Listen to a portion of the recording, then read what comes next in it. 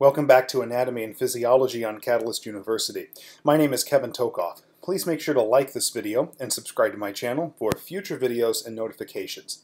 In this video, we're going to be discussing the anatomy and functions of the brachial plexus. Now, first of all, what is a plexus? Let's remind ourselves of that. A plexus is a series of nerves that all run together.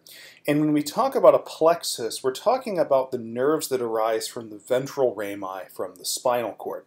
So recall that from the spinal cord we have nerve roots. The nerve roots converge into a spinal nerve, and the spinal nerve will diverge into a ventral ramus and a dorsal ramus, dorsal being posterior, ventral being anterior. The dorsal rami at each level of the spinal cord, they're going to serve the structures in the back. So generally muscles that are in the backside, such as the erector spinae muscle group, deep muscles that move the spine, and so on and so forth. Those are going to be innervated by the dorsal rami. Also the skin in the back will as well. Anywhere we have a plexus, those nerves are going to arise from the ventral rami, from those levels of the spinal cord. And so when we talk about the brachial plexus, these are going to be nerves that arise from the spinal nerve roots of C5 through C8. And then there's going to be a small contribution from the T1 spinal nerve root. Some sources will include the brachial plexus as being C5 to T1. Others will just say C5 to C8, and then there will be contributions from the ventral ramus of T1. So the T1 ventral ramus will contribute to the brachial plexus, but know that the T1 ventral ramus also contributes to the first intercostal nerve, the T1 intercostal nerve, which runs in the first intercostal space. We talked about this intercostal spaces much earlier on in a different playlist. So let's go over here to the left side of this image. We've got C5, C6, C7, C8, and T1. These represent the ventral rami pretty much coming directly off of the spinal cord. And as these nerves come off of the spinal cord, some of them, as you can see, are going to converge. I've actually omitted that part of the image. We'll see it on the next slide. But understand that some of these, like C5 and C6, as you can see right here, are going to converge into what we call a trunk. We're actually going to have three different trunks that are going to form. Okay? Now, the one thing I want to mention here is that some of these rami, these ventral rami, which are actually termed roots in the case of the brachial plexus, some of them give off nerves that go to various muscles. The first one we're going to look at comes off of the C5 spinal nerve root, which really means it comes off of the C5 ventral ramus. That's going to be the dorsal scapular nerve, shown right here. And because it's directly coming off of C5, we say it only has contributions from the C5 ventral ramus. The dorsal scapular nerve, recall, is going to be innervating the rhomboid muscles, so rhomboid major and rhomboid minor, and then also levator scapulae. The other thing that comes off is this long nerve that really descends inferiorly. This is called the long thoracic nerve. The long thoracic nerve has contributions from, as you can see here, C5, C6, and also C7. So C5 through C7 ventral rami. And the long thoracic nerve is going to be innervating mainly the serratus anterior muscle. Okay? Now, one other thing I wanted to mention here before we go to the next slide is you can see on this image right here, this is actually the patient's right ventral rami. You can see that the ventral rami, those nerves, are coming off of the spinal cord here, and this muscle they're passing anterior to, this is actually the middle scalene muscle. Recall from a different video, in a different playlist, that the brachial plexus, along with the subclavian artery, actually move between the middle scalenes, which you can see here behind these nerves, and the anterior scalenes, which have been removed. And there's a space between the middle and anterior scalenes called the interscalene space. And you can see here the brachial plexus would be moving in that space, anterior to the middle scalene, but posterior to the anterior scalenes, which have been removed. Also, the subclavian artery actually moves through there as well. And you can see here that these nerves of the brachial plexus are going to pass under the clavicle, and that's approximately the region where they're going to start to fuse, as we see right here. So that leads us to the next slide. Notice that C5 and C6, those nerves from each of these corresponding ventral rami, are going to converge. C7 isn't really converging with anything, it stays by itself. And then down here, C8, ventral rami, those nerves are going to converge with that of T1. they're going to converge into structures that we call trunks. Okay? So we have a superior trunk, a middle trunk, and an inferior trunk. Okay? So the ventral rami converge into trunks as follows. The superior or upper trunk is composed of nerves coming from C5 and C6. The middle trunk only is from C7. It stays by itself.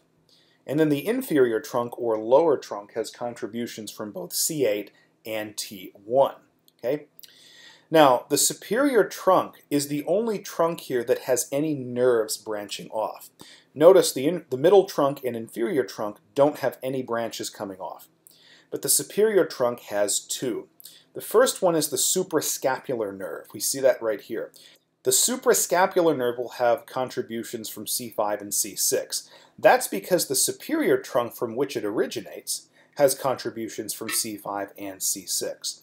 And recall that the suprascapular nerve is going to go into the rotator cuff area, and it's going to innervate the supraspinatus and then cross into the infraspinous fossa, where it will innervate the infraspinatus muscle. After the superior trunk gives off the suprascapular nerve, there's another nerve that comes off and runs inferiorly to the subclavius muscle, and this one is just termed nerve to subclavius. And because this one also originates from the superior trunk, it too has contributions from C5 and C6, as I have written here. Okay? So at this point we've got three trunks: a superior trunk, a middle trunk, and an inferior trunk. The trunks come from the convergence of the nerve roots. And remember, these nerve roots are not nerve roots in the sense that we talk about in the spinal cord. They really are nerves from ventral rami. Okay? Now these trunks are going to give off divisions. Okay? Now we're into divisions. The trunks give off divisions. So the way to think about this is the anterior division of the superior trunk is going to combine with the anterior division of the middle trunk. Notice that they're both converging with each other right here. And as I'm going to show you in just a second, whenever these divisions combine with each other, they form what's called a cord. And we have three cords: a lateral cord, a posterior cord, and a medial cord. And just so you're aware, these cords are named for their relative orientation to the axillary artery. Okay? So, for example, the posterior cord is directly posterior to the axillary artery. And then the lateral and medial cords are both lateral and medial to the axillary artery. So hopefully that makes sense. Now what we can say here is the lateral cord is composed of the anterior division of the superior trunk and the anterior division of the middle trunk.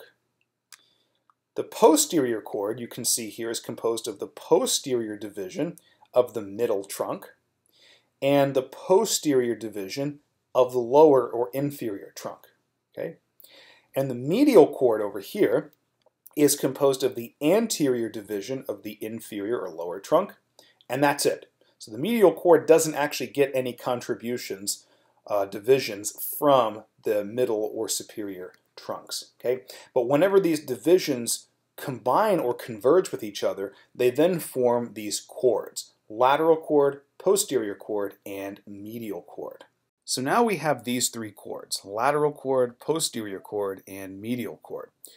Each one of these has at least one nerve that branches off of it. The bottom two here actually have three, and then the lateral cord only has one. We're going to start by talking about the lateral cord. This cord is going to be lateral to the axillary artery. The only nerve that comes off of the lateral cord is the lateral pectoral nerve. And the lateral pectoral nerve is going to innervate the pectoralis major muscle. Ultimately, the lateral pectoral nerve has roots from C5 to C7. And if we think about it, that makes sense.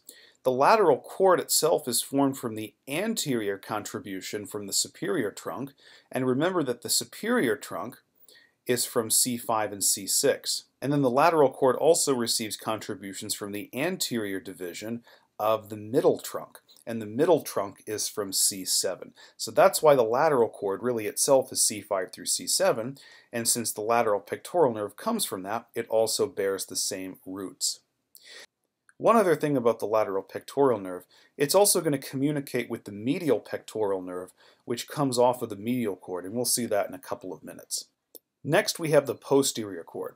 The posterior cord is really going to have contributions from every single nerve root, or I should say ventral rami, from the brachial plexus, C5 all the way down to C8 and including a little bit of T1. That's because the posterior cord gets posterior contributions from the superior trunk, which is C5 and C6. It gets posterior contributions from the middle trunk, which is C7, and then it gets posterior contributions from the inferior trunk, which is going to be C8 and a little bit of T1. So the posterior cord really has all of those in it. Now the posterior cord is going to give off 3 nerves. And the order that it gives them off is, first of all, the upper subscapular nerve. The upper subscapular nerve is going to innervate the upper or superior part of the subscapularis muscle. Recall that that's the anterior rotator cuff muscle. The upper subscapular nerve is going to have most of its contribution from C5 and C6, though. The second nerve that comes off is the thoracodorsal nerve. Thoracodorsal nerve is going to innervate the latissimus dorsi muscles, and it's going to receive most of its contribution from C6, C7, and C8. The third nerve that's given off from the posterior cord is going to be the lower subscapular nerve. This is going to innervate the inferior or the lower part of the subscapularis muscle, so it's going to complete the innervation that was started by the upper subscapular nerve. And like the upper subscapular nerve, the lower subscapular nerve is going to receive most of its contribution from ventral rami of C5 and C6. Finally, we have the medial cord, which is going to lie medial to the axillary artery. The medial cord is only going to contain contributions from C8 and T1, and that's because the medial cord does not receive any contributions from either the middle trunk or the superior trunk. Notice that it only gives off a contribution, it doesn't actually receive any. So the medial cord is going to have the same original contributions as the inferior trunk, which is C8 and T1. Okay? So, the medial cord, C8 and T1, it's going to give off 3 nerves itself, like the posterior cord. The first nerve given off by the medial cord is the medial pectoral nerve, which has contributions from the ventral rami of C8 and T1. Now, the medial pectoral nerve also is going to innervate the pectoralis major muscle, just like the lateral pectoral nerve. When I did the video over the pectoralis major muscle, I mentioned that it had dual innervation from the lateral and medial pectoral nerves, and that the medial and lateral here don't necessarily refer to where on the muscle it's innervating, but actually where it comes off of the brachial plexus. Notice the lateral pectoral nerve comes off of the lateral cord, which is lateral to the axillary artery. The medial pectoral nerve comes off of the medial cord, medial to the axillary artery.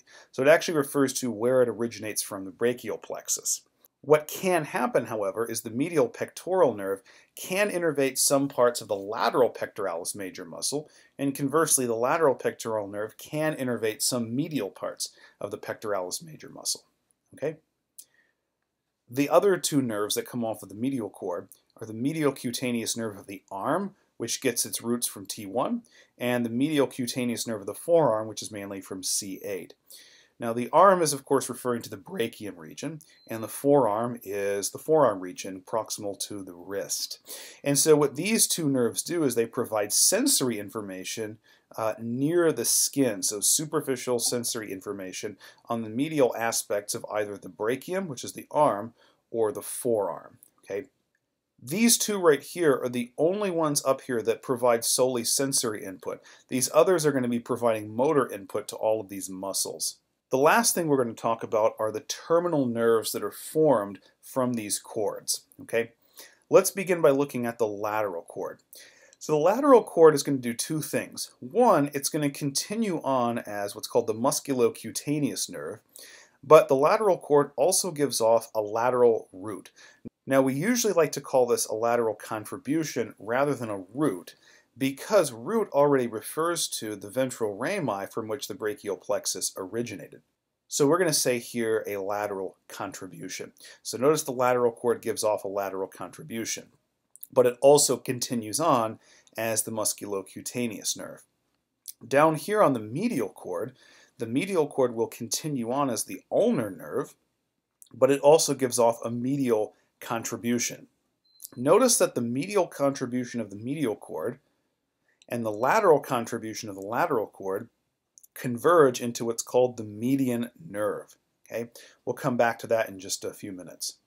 But first, let's talk about the musculocutaneous nerve. This is the continuation of the lateral cord. And so by the same logic that we've talked about before, the musculocutaneous nerve is going to have contributions from ventral rami C5, C6, and C7. The musculocutaneous nerve is going to innervate the anterior arm compartment. So the arm or brachium region has two compartments, anterior and posterior. Posterior is going to be the triceps brachii, and anterior is going to be the biceps brachii, brachialis, and coracobrachialis. Those three muscles are going to be innervated by the musculocutaneous nerve. Next, we have the posterior cord. The posterior cord is then going to diverge into two nerves, axillary nerve and radial nerve. The axillary nerve is mainly going to have its contributions from ventral rami C5 and C6, and it's going to innervate the deltoid muscle and teres minor, which is one of the rotator cuff muscles. The other divergence of the posterior cord is going to be the radial nerve. This one's really going to have contributions from the entirety of the brachial plexus ventral rami C5 through T1, and that's because, remember, the posterior cord is formed from the posterior divisions of all three of the trunks, superior trunk, middle trunk, and inferior trunk. The radial nerve is going to innervate the posterior arm compartment. So it's going to mainly hit the triceps brachii, but also the anconeus or anconeus muscle, which is near the elbow. This is actually not in the posterior arm compartment, but it's still innervated by the radial nerve. And then once we get to the forearm region, the brachioradialis is also innervated by the radial nerve. At the bottom here we have the medial cord. The medial cord, remember, is just going to be C8 and T1 because it doesn't receive any divisions from either of those trunks. It is purely going to be from the inferior trunk. So the medial cord will continue on as the ulnar nerve, which of course is still going to be C8 and T1. The ulnar nerve is going to innervate mainly things distal to the elbow. So it's going to innervate the flexor carpi ulnaris muscle in the forearm, and then also a lot of the muscles in the hand itself, not in the forearm, but in the hand, are going to be innervated by the ulnar nerve. We haven't talked about those yet, but just understand there's going to be a bunch in there, homologous to what we see in the feet. The last one we're going to talk about is the median nerve. The median nerve is formed from lateral contributions from the lateral cord and medial contributions from the medial cord, and they converge into the median nerve. And so the median nerve is going to have contributions from all of the ventral rami, creating the brachial plexus, C5 to T1. The median nerve is going to be innervating pronator teres, flexor carpi radialis, palmaris longus. These are going to be superficial muscles of the forearm, and then one of the deeper muscles, the flexor digitorum superficialis. It's not the deepest, but it is deep to these three. And so these are going to be the major muscles innervated by the median nerve. And so all five of these right here, these are going to be terminal nerves of the brachial plexus. So hopefully this video gave you a good understanding of the brachial plexus. It's fairly complicated, but if you take it one region at a time, it becomes fairly manageable. And one of the best ways to actually learn this is to practice drawing it out. And then once you have it drawn out, make sure you can indicate what muscles are innervated by what nerve. Please make sure to like this video and subscribe to my channel for future videos and notifications. Thank you very much.